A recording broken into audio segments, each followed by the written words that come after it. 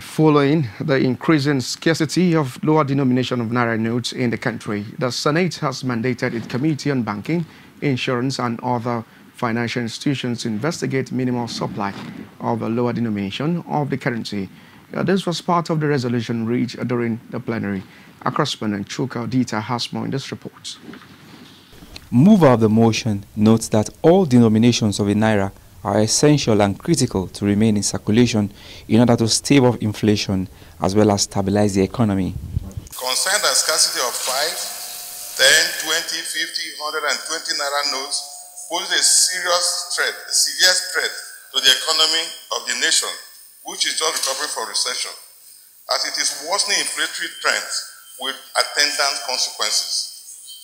Note that the nation's currency is highly essential and critical in national development, and if mismanaged, the economy is doomed with adverse effect on the people and the nation. Senator Magnus Abe, who seconded the motion, says claim by the CBN that high cost of producing polymer notes is the reason for the scarcity is unacceptable. In dealing with this issue, I want us to look beyond the immediate. One of the things that we must consider is that these denominations are legal tender in this country. Therefore, they should be available by law. If the central bank is making the case that because the cost of printing these denominations is more than the value of such denominations, then they should withdraw them entirely so that people do not plan their transactions based on denominations that are no longer legally available.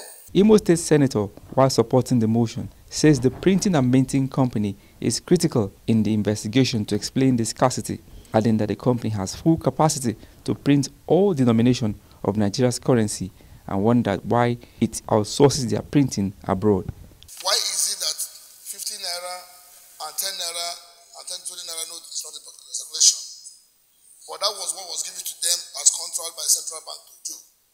So I think when the central bank talks about the cost of production of the polymer notes, I think that we will have a competent and capable company in the printing and minting that can be able to do this production for this country.